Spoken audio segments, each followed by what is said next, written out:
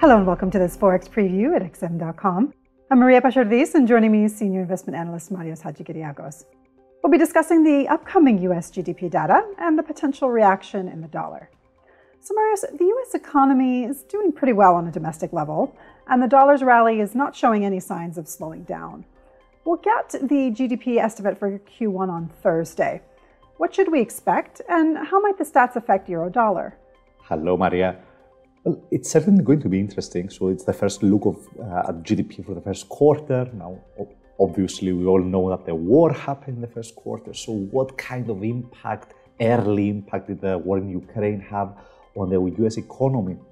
Now, the forecasts are for a dramatic slowdown in growth. So growth was at 6.9% in annualized terms in the last quarter of the year. And in the first quarter of this year, it's expected to be at just 1.1%. So a dramatic slowdown. And in fact, there are some signs that suggest we might even get a disappointment. So the Atlanta Fed GDP Now model is even more pessimistic than that. It's forecasting growth at just 0.4%, which is basically stagnation. And this is actually a very reliable model throughout the year. So for me, a disappointment in the official GDP numbers seems more likely than a positive surprise. Now, how could that affect euro-dollar? It would argue for a relief bounce, but any relief bounces are likely to be very shallow. The trend is clearly to the downside. And in addition, the Fed will meet next week. What have markets priced in for this meeting, and how is it likely to impact the dollar going forward? Great. So the short story is that the Fed has been fully priced in. The markets right now are pricing in 50 basis points rate increases at each of the next 4 policy meetings, including this one next week. So market pricing has come a long way. The markets are saying the Fed is going to be at 2% interest rates by September.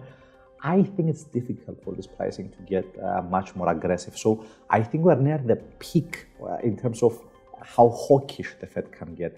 Obviously, that will ultimately depend on inflation and growth, how those play out. But if the Fed goes any faster than this, than what has been priced in, there's a real risk that something might break in the economy. It could be the stock market, it could be the housing market, but either way, they want to avoid that. They are aiming for a soft landing. So I don't think they're going to go any faster. I think the markets have priced in the Fed. Now, normally, this would suggest that the dollar's rally is on its final legs. However, I don't think that's the case this time because the markets are in turmoil. Everyone is talking about a slowdown in global growth or even a recession. That means there's a lot of safe haven demand for the dollar. And more importantly, there is nothing else right now. The dollar is really the only game in town, not because the American economy is so exceptional, but because every other region is struggling. Europe is flirting with a recession. It's going to have a very difficult time avoiding one, and China is locking down right now. Major cities are in lockdown. So, until the outlook for growth in the rest of the world starts to improve, it's very difficult to argue against the almighty dollar. Marios, thanks so much. And thanks for joining us at xm.com.